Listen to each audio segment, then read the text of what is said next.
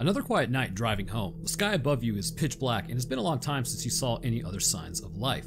The road through the woods is a little rough, but there's something about the trees that surround you that's somehow comforting. They stand silent, grouped together as though they're making a barrier all around you. Somewhere through them though, somewhere the solid wall of trunks, branches, and leaves, the swamp is lying all around, similarly silent. There's plenty of people who kind of find this area creepy. They listen to the old tales and they start to think that they see things watching them, just hidden from view. But the only concern you have is getting to where you're going and the bed that's calling your name. The bang from underneath you is sudden and immediate. The car veers to the right, even as you correct it and keep your headlights facing forwards. Cutting through the gloom, you can sense with a sinking feeling that your tire has blown. As the speed drops and you come to a halt, the telltale noises are all there. The car comes to a standstill, and with the turn of the key, the engine dies. Silence all around, other than the choice words being screamed in your head. It would have to happen as far from help as possible. Couldn't have happened in town? No, that would be far too convenient. As you climb out to inspect the damage, you have a look around just in case there happens to be someone to help. No such luck. Nothing else for it, might as well grab the tire iron and get to work. It's gone midnight, and every clank of metal on the asphalt echoes all around. Your breath rises up in front of you as you struggle with the lug nuts. It's only when you take a breather that you hear it. Distant and barely noticeable, but it was definitely a footstep. Who would be out walking at this time? Doesn't matter. It'll help, and regardless of who it is or why they're there, it'll get you back on the road sooner. But there is no one in sight up or down the road. It's clearer now. A second footstep, somewhere through the gloom, and then a third, almost straight afterwards. They're coming more frequently now, at a pace that sounds almost like running.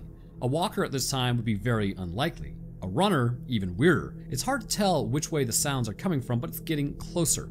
Up ahead, a silhouette starts to form through the mist, a dark outline getting clearer by the second, bringing the thump of feet onto the road closer and louder with it. He is running and he's coming straight to you. There's barely enough time to breathe a sigh of relief before it catches your throat. Whoever it is looks big, like impractically big, taller than seems possible. Every step is bringing them into focus as they rapidly close the gap, and this is not just someone jogging, they are full on sprinting. The outline is sharp now, and there is just something that looks off with it. Relief turns to panic. It is no longer someone there that feels like they're there to help. It feels like you've ended up as prey. Jumping back into the car and locking the door, you keep watch out of the windshield as this thing sprints towards the vehicle. Its skin looks scaly and slimy. It easily stands 7 feet tall, and its red eyes are full of nothing but rage. When it reaches the car, it begins to attack it, fighting the metal box around you as though it was desperate to get inside and get a hold of you. Long black claws tearing and gouging, the sound of metal scraping and pieces of the exterior falling to the ground. Your only hope is that the windows and locks hold, and that somehow it loses interest and leaves you alone. If you get out of this alive, you know that no one is ever going to believe you, and whether they do or don't, you're never driving on that road alone at night again.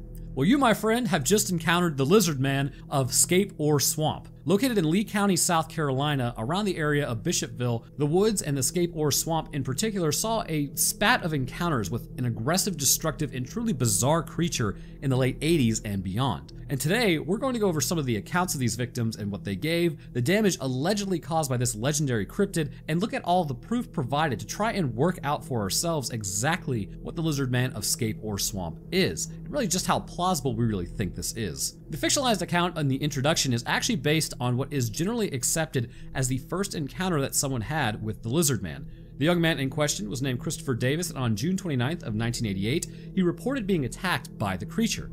He was driving back from work in the vicinity of the swamp in the early hours of the morning where he suffered a flat tire.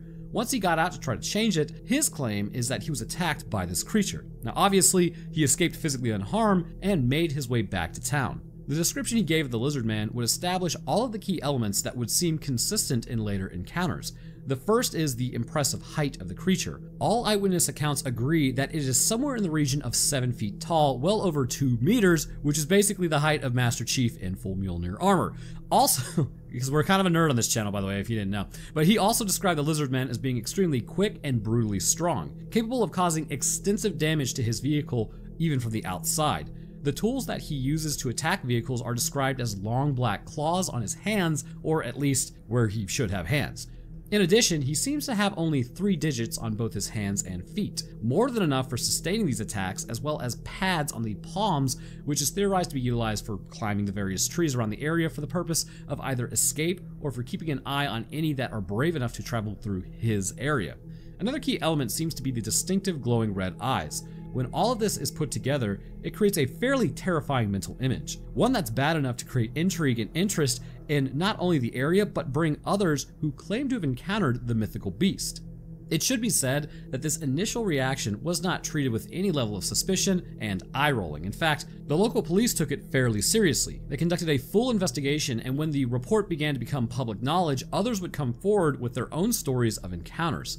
One of the first things that people began to look into was a spat of petty vandalism that seemed to have been occurring at least in late summer. Multiple vehicles that were left overnight around the area had suffered some damage when the owners returned. Things like scratches, the aerials or antennas being ripped off, and the wing mirrors broken. While this had been put down to citizens with malicious intent or even attacks by wildlife such as bears, with the story beginning to take shape, these were being reassessed. Suddenly, these went from simple criminal damages to potentially proof that the lizard man was freely roaming the area and seemed to have a special hatred for all things metallic and vehicular. As the first person to have a face-to-face interaction, Christopher's story blew up. He took and then passed the lie detector test, seemingly proving that he was telling the truth about what had happened to him that night. Interest began to grow with the added attention, and more people seemed to both come up to the area, and the generating buzz kind of started self-sustaining. A radio station even offered a 7-figure sum for the capture of the creature, and while this was never claimed or paid out,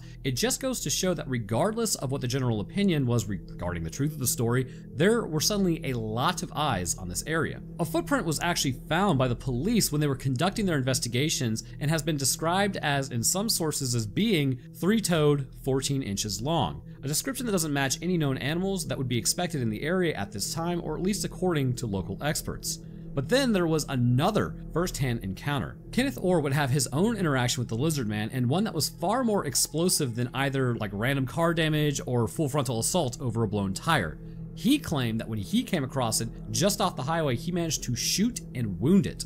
He even provided evidence of the occasion, producing scales that he claimed to have been shed by the monster when he shot, as well as at least some blood. However, when the report gained traction, a number of issues came up, and initially, they were about more than just the truth of the encounter. The first point of interest for the police was not that he may or may not have seen, instead, it was the fact that he was not legally entitled to be carrying a firearm in the first place that he claimed to use to shoot the creature. When law enforcement pointed this out to him, as well as the legal repercussions of filing false reports, he immediately went back on his story and said that he had just made it up. He claimed it was done to keep interest in the story about the creature. Skeptics, though, point out this proof as like there's a lot of evidence around the lizard man and how it's supposedly all fabricated. Hardcore truthers may simply see it as a man walking back the truth to save his own skin. Even as late as 2018, there were reports coming in that were being attributed to the work of the lizard man. Some was car damage, like what has he got against cars? I don't know. And a trail of blood even made the news with a major cable network. All it did was renew the interest in the community about this creature. The fact that the blood was examined and determined to be either from like a dog or a coyote never quite made the same headline splash, however. But what else do those that are skeptical of this creature really have to say on the matter? Well, it would appear quite a lot. The first thing they tend to point to is the lack of distinct physical evidence. These apparent footprints that were molded and analyzed by a biologist as not belonging to any known creature, the ones that were never sent to the FBI even though they apparently toyed with the idea at the time, well, those who aren't convinced about the lizard man's existence are highly skeptical of them. They question if they are actually even real at all, and if they are, they may belong to a known animal. And even if they didn't, surely you would submit them for further analysis to be studied, right? They argue with some merit that there's something about this that doesn't quite add up. When it comes to those that have had first-hand experiences with the creature, they suggest a number of possibilities or some combination of many.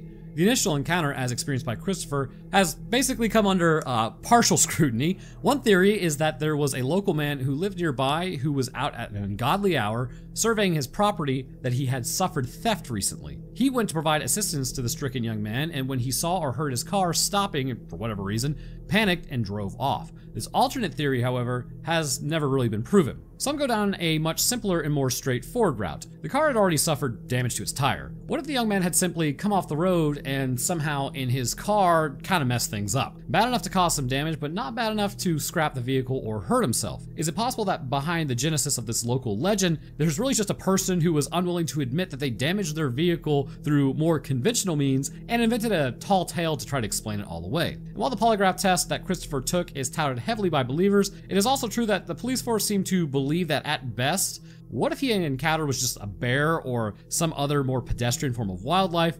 Those who are doubtful also point out that there are elements to the story that have in fact changed over time, despite the claim that his tale has stayed consistent throughout. And remember this, a lot of people seem to think that polygraph tests are like the end-all be-all, but they're actually not admissible in court as evidence. So it's because there's a lot of issues with them. Skeptics also look at the next few reported encounters and point out that they weren't really encounters at all. They were damaged cars, and ones that suffered this damage while the owners had left them parked up near the swamp.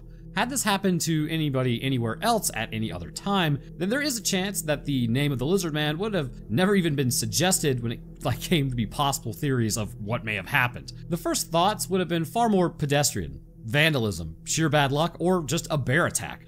A lot of people don't realize this, but there are bears in swamps. They live out there. That's kind of their thing. So there is a strong implication here that if the Lizard Man never existed at all, as some claim, then no one would have ever begun to consider it as an option when it came to these things. And while there was a spat of these events that were happening, I guess, all over, it needs to be noted that they occurred almost exclusively over the same summer as the first encounter. No explanations have ever been offered by enthusiasts and believers as to why the Lizard Man lay dormant in the swamp for time unknown, decided to terrify the public for one random summer in 1988, and then faded back to obscurity for nearly 30 years.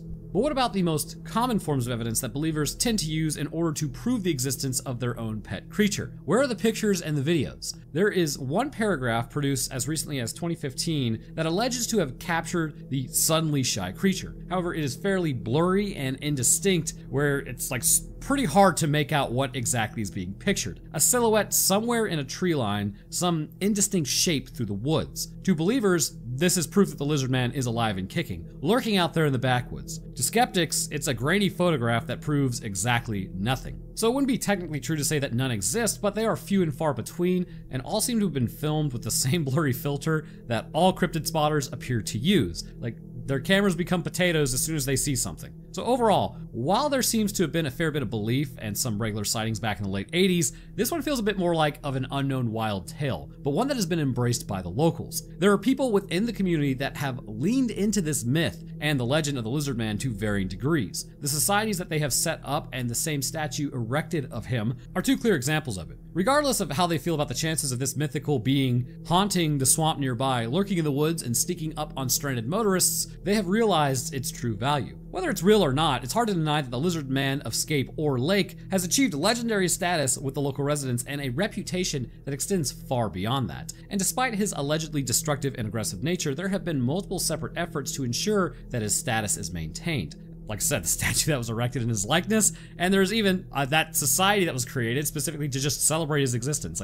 Is everybody okay over there? So he has made his way into official posts by government bodies when they were providing advice to citizens about the upcoming solar eclipse. The society has dedicated his story with members far beyond the local area. It's pretty expansive. The Friends of the Lizard Man is a community that was started in 2019 and has grown to an extent that they host annual events. There are stalls, merchandise to purchase, and even a parade. People come from all over and celebrate the legend that may or may not be lurking in or around Scape or Swamp, and the lake within. And that's where we will leave the Lizard Man of Scape or Swamp. From his sudden, violent, and headline-grabbing arrival in the summer of '88 through his current status as a point of interest in the country and a source of strange pride for the locals, what do we really think is the likelihood that the Lizard Man is or was ever real? Now, in the dinosaur era, I don't know, maybe a velociraptor decided to become somewhat of a lizard man. But in the vast majority of cases, the answer is always the same. Here's what people say, here's the evidence that believers believe, and here's what those who doubt it point out. Make your own mind up with that.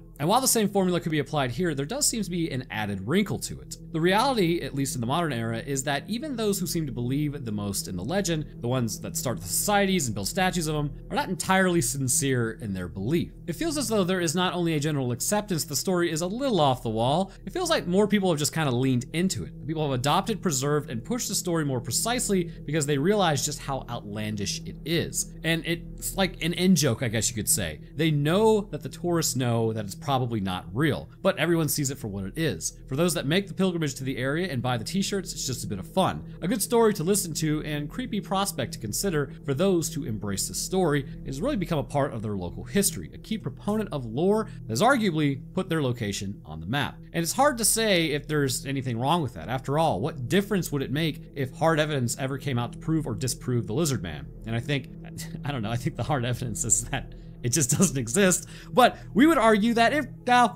some of us might argue that it really wouldn't matter one bit. It is and would remain a great story that has been passed down in the local area and beyond. One that has brought eyes to the footfall of this town and the surrounding area. And if the lizard man was ever to walk out of the swamp and make his way to the center of town, it would be worth seeing the confusion as he looked up at the merchandise with his face on it and stories about his escapades and a 3-foot tall statue of himself in pride of place. Although, given his track record with cars, he'd probably just gouge a hole in it. Either way, if you get a blowout on the back roads of Lee County and all you can see are woodlands and swamps, maybe just call AAA, just in case. But anyhow, I want to thank you guys for watching. If you enjoyed, then leaving a like would be great, and subscribe is a great way to stay up to date on when I post. If you want me to look into anything, just leave a comment below and I will check it out. I would also like to thank my patrons real quick. At the Literal Wendigo tier, we have Grayson West, Stupid Fox, and Trash Panda in a trench coat. Thank you guys. At the Eyewitness to the Event tier, we have Beaver Malaga and Wet Skeleton, which gets me every time, gross name.